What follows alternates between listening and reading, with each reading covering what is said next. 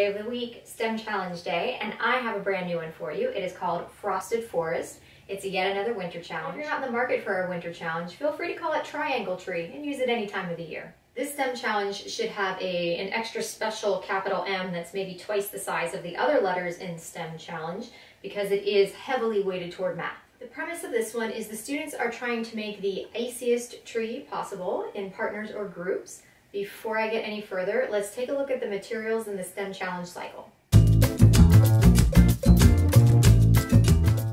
This is the STEM challenge cycle you should follow for every challenge. I've defined each step in another video. I've added a pop-in card to that video here, as well as a link in the description. Quick note about the materials. You don't necessarily need to provide everything that I showed you, but the more materials you provide, the more variety there will be in the students' designs. I would not constrain the tape on this one. I just give the students a full roll. And if you're concerned about aesthetics, then you'll probably want to use Scotch tape or clear tape instead of masking. But you can see I'm not too particular about that. You might want to think about doing this challenge over 2 lesson periods. In the first lesson period, you can have the students build the trees and begin designing and measuring their icicles. And then in the second lesson period, you can have them actually assemble the trees and complete their data recording and analysis. One quick note, if you do split it over 2 days, it's really helpful to give the student groups page protectors or envelopes where they can store the icicles that they've already created, as well as their data measurement sheets. There is a very wide range of difficulty possible with this challenge. I'm going to start with the simplest version and then start working up. You can take or leave whatever you like based on the age and ability of your students. Some basic criteria and constraints, no matter which version you do. Start by saying that the icicles must attach to a branch, they may not extend beyond the branch, and they have to connect along a full side. They should not be dropping from a branch by the vertex. Icicles should not come in contact with the ground, or the trunk, or another branch. If you're keeping it simple, they should also not touch any other icicles. As we add difficulty, you'll see we'll make an exception for that. And you'll want some version of criterion that the triangles need to be at least different sizes. And again, there's a way to add difficulty for that too. If you find that one of the icicles breaks one of the criteria or constraints, then its points don't count. So if, for example, an icicle is touching the ground, it doesn't count. Okay, so the simple version of the challenge. First thing you're going to want to do is you're going to want to help the students with their icicle creation by providing them with triangle templates. This way they don't have to create their own. They can just cut and choose from what's available. Now you can set up a constraint that the students are only allowed to use 1 icicle per branch. You can set a minimum or maximum of icicles that can be used, as well as branches if you like. You might also want to think about limiting the time the students have to select their icicles from the templates. So maybe take 10 minutes, and in that 10 minutes the students have to cut and have selected the ones they think they're going to use. Don't get rid of the extras though, because when you actually get into the build, I think it's all right to give them an opportunity to go and pull from something that will work better than what they initially selected. It's just meant to keep things moving along so they don't get mired in that step. Before the students actually attach their icicles to the tree, they will be taking measurements. Now, if you have young students, you're probably going to have them measure each side of the triangle to the nearest maybe centimeter or ½ inch. In order to give the icicle a point value, you can either have them add up all 3 sides, so take the perimeter, or if they're very young, you might just have them select the length of the largest size. So now if you want to start increasing difficulty,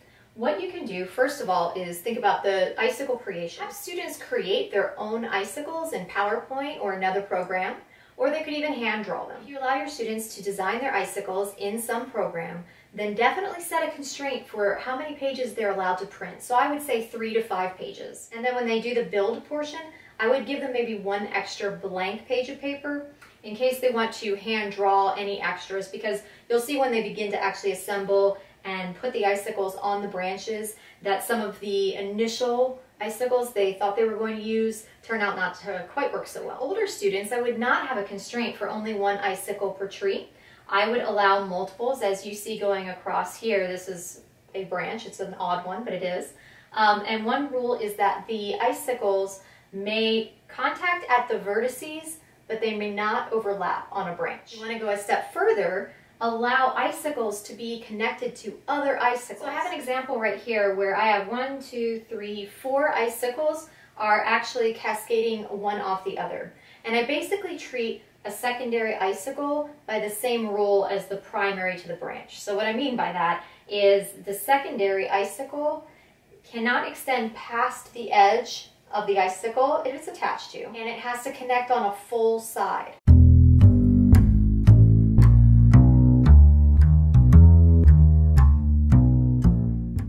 One criterion I would make sure to add for older students, if it's age appropriate, is to provide examples on their icicle tree of every type of triangle. I want to see a scalene, equilateral, isosceles, and I'm also going to want to see an acute, obtuse, and right triangle. And obviously some triangles will count for both. When I take it a step further, you can add a percent contribution criterion. So right triangles must comprise at least 30% of the tree, or some variation on that. When I get really intense, you can replace the triangles with cones and turn this into a 3D challenge.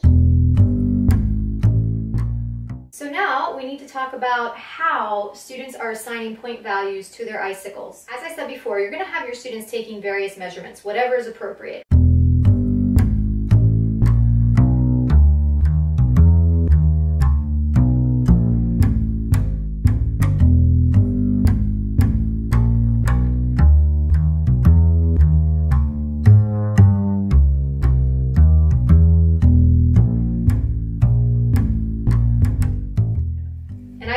In my resource where I have a bonus point line.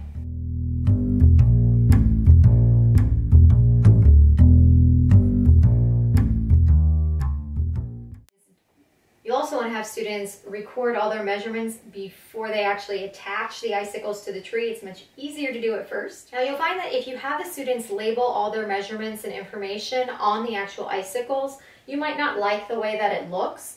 And if that bugs you, feel free to turn this into a STEAM challenge. You can have the students come up with color coding for the different types of triangles. So maybe it just is a small little circle colored in, or maybe a pattern or something, and might make it look a lot nicer. So students are going to record all the information of all of their icicles. When they go to build, they might not use them all. If they are tracking all their information in a data table ahead of time, it's helpful to actually number the triangles as well, so that if they decide one doesn't really work in their design, it's easy for them to take it off and then cross it off of the data table, because obviously you can't use the points if it's not on the tree. For extensions on this, obviously anything to do with triangles. You can also ask students if they think they might have been able to get more points had the icicles not needed to be triangles, but some other polygon. And then you could repeat the challenge using that other polygon. You can also study plant adaptations in the winter. You can also do a little bit of research about stalactites and stalagmites, and then compare and contrast with icicles. You have what you need in order to conduct frosted forest on your own, but there are a lot of extra goodies in this resource, so make sure you check it out. Save your most precious resource, time. This resource contains everything you need, including modifications for use with 2nd through 8th graders. You'll still need to gather the simple materials, of course, but the hard parts are done.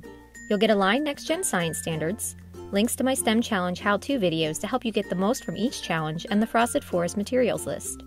In teacher tips, you'll find premise and setup, how to increase or decrease difficulty through the criteria and constraints list, measuring results, and cross-curricular extension suggestions. You'll find 2 levels of editable criteria and constraints lists so you can tailor the challenge to your students. For student handouts, there are 2 versions, 4-page expanded room for response for younger students and a 2-page condensed space paper saver version. You'll also find a set of group discussion questions.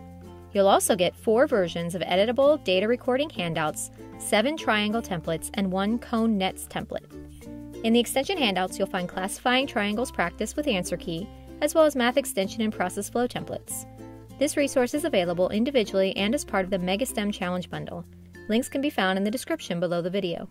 Just a quick reminder again, if you are taking photos of the challenges in your classroom, I would love to be tagged. My social media is linked below. Make sure you don't forget to like and subscribe. Next week, I'm back with the first of the Valentine's Day challenges. See you next time. But imagine if it had been the same tree. That would have been pretty cool.